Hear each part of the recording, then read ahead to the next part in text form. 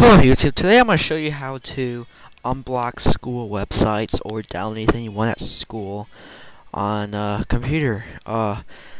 It's a proxy server, it's called ultrasurf. So what you want to do is open a browser and to ultrasurf.us and download the latest version.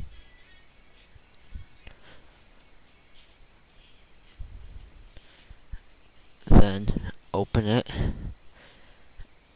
and it'll be a zip file, so just you can drag it to your desktop just like that and just run it. And what you want to do is put it to your flash drive and plug it in the school computer and open it up and click on one of these. What the fuck is port open up for?